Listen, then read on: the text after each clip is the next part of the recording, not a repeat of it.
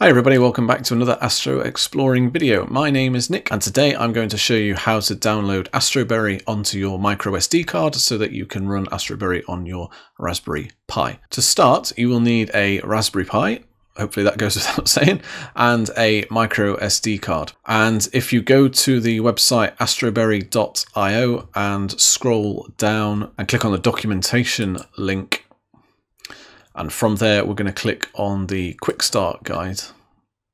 Actually, before we do that, I'll show you the system requirements because that is quite important. So the minimum requirement for Astroberry is a Raspberry Pi 3, but it recommends a Raspberry Pi 4. I'm using a Raspberry Pi 4. There's 3 different flavors of Raspberry Pi 4 and it all boils down to how much RAM is in the Pi itself. So there's a 2 gig version, a 4 gig version and an 8 gig version. I've got the 4 gig version. You can get the 8 gig version if you want, but it's probably a little bit overkill for this, to be honest. And actually it will run on the 2 gigabyte version of the Raspberry Pi 4 if you wanted to save a little bit of money. I thought that I would just overspec it slightly because it was an extra 20 quid and went for the 4 gigabyte version. You'll then need a micro SD card. 32 gig is recommended, or 16 gig as an absolute minimum. I'm using a 32 gig card.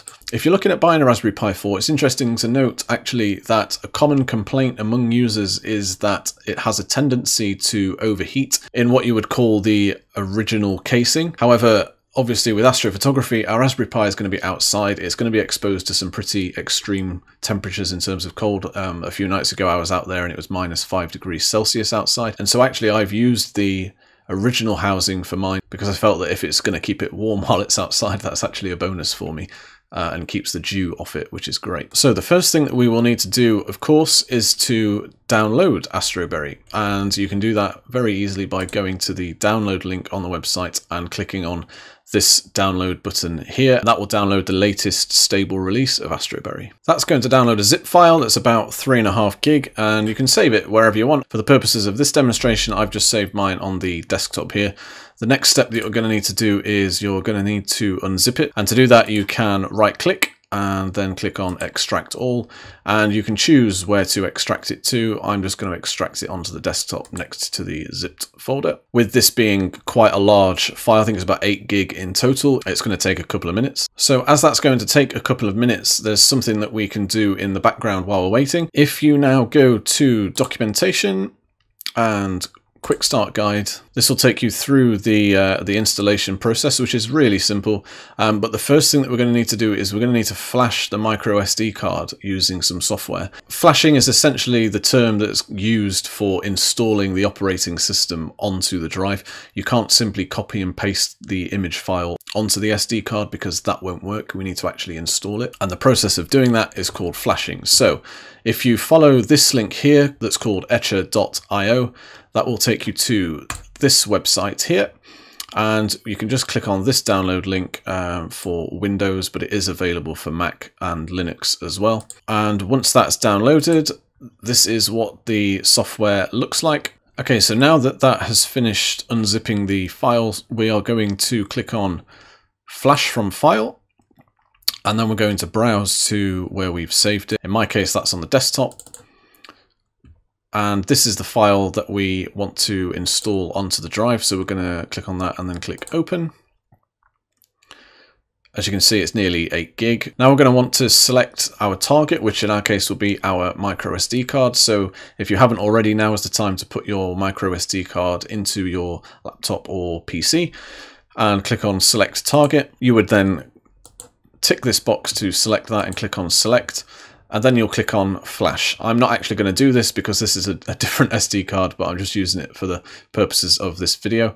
And that's going to take a few minutes to run. Now, once your SD card is flashed, you can go ahead and safely remove it from your computer and place it into your Raspberry Pi and go ahead and turn your Raspberry Pi on.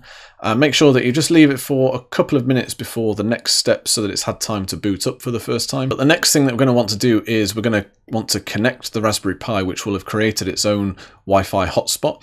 And you can follow all of this information. It's just in this section here. And for the first boot, that's specifically this section here. Essentially what we're going to do now that the Raspberry Pi is on, Go down to the bottom right hand side in my case to click on the Wi-Fi settings. And here, and mine won't do it because I've booted mine up many times and mine's connected to my Wi-Fi and I don't want to delete the settings. But in here, as you can see, as it says on the website, there will be an entry in here that's called Astroberry.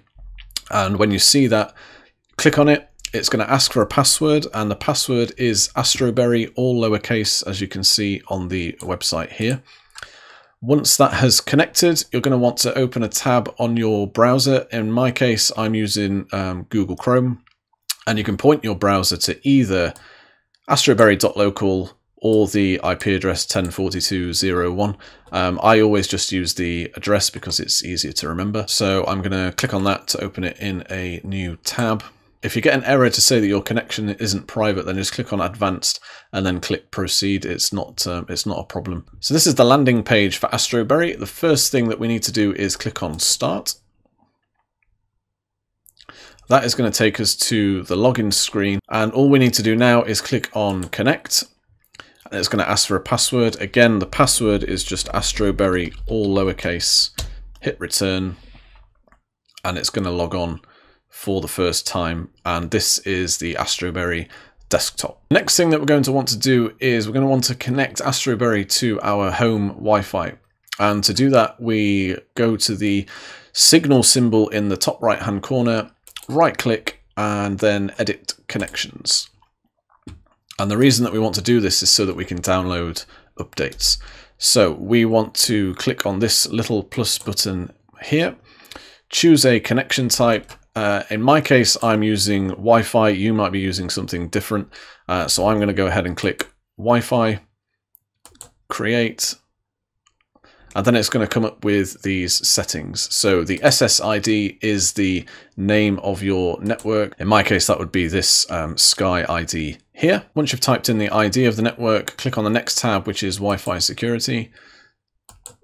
Click on the drop-down box, and for my network, and this is probably true for pretty much all home networks these days, it's going to be using a WPA2 personal encrypted password. So you're going to want to click on that.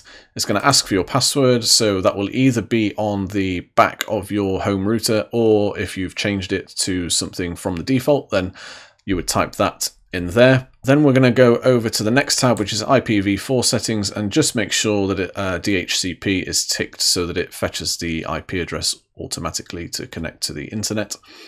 And then once you've done all that, go ahead and click Save. And once that's saved, if it doesn't automatically connect to the network, then just left click on the Wi-Fi symbol and click on your home Wi-Fi network. Once you've changed your Wi-Fi settings on your Raspberry Pi, then you can go ahead and connect back to your home Wi-Fi instead of the Astroberry local, and it may do that automatically. It may disconnect you from the Pi as soon as you've connected to your home network because you'll no longer be on the Astroberry local hotspot. If it does that, don't be worried. Just make sure that you connect back to your home network, and you can access Astroberry in exactly the same way as you did before. If you just refresh the tab that your browser was on and make sure that the address is astroberry.local/desktop. And then it will load. It might just take a couple of minutes just while it's rebooting itself. So now that we're connected to the home Wi-Fi, we'll now want to download and install any updates that have happened to Astroberry since this version was released. So to do that, we are going to go and click on the terminal button at the top left here. And we're going to run a couple of actions, but just in one command. Again, you can get this off the Astroberry website here. It is that command that we're going to type there. Now don't worry if you're not a Linux expert or anything like that, you don't need to be. This is the only thing that we're going to really do in terminal. So we're going to type sudo, that's just going to give us admin rights to be able to install updates. Sudo apt update, and then two and signs, sudo apt upgrade. I'm typing around my microphone here. Two ands again, sudo apt dist upgrade. And once you've typed that, hit enter. It's going to ask you for the sudo password, which again is just Astroberry. and then it is going to download and install all of those updates for us. While it does that, if you want to know more about what those commands actually mean, then apt update will fetch the update packages from the internet, and apt upgrade will install those updates for us. Dist upgrade command will intelligently install updates, so it will upgrade packages and at the same time it will remove any old dependencies. So it's a little bit of a cleaner install than it would be if you just went and upgraded everything willy-nilly, because you would still keep those old dependencies and it would just clog up your system unnecessarily, so you'll save a bit of space by doing it this way. And once this has completed, that is everything done. You're now ready to start playing around with all of the drivers and the software and actually connecting it to your astrophotography equipment for a night of imaging. And all you need now is a clear sky, but I'm afraid I can't help you with that one. If you like this video, please do give it a thumbs up because that really helps me out. Remember to subscribe to the channel, hit the bell notification so that you're notified every time I do an upload. I will see you guys in the next video, which will be all about a big overview of everything that is in Astroberry, the software, how to use it, how to select the right drivers and everything like that. So make sure that you keep a lookout for that. My name is Nick and you've been watching AstroExploring, and I'll see you guys next time.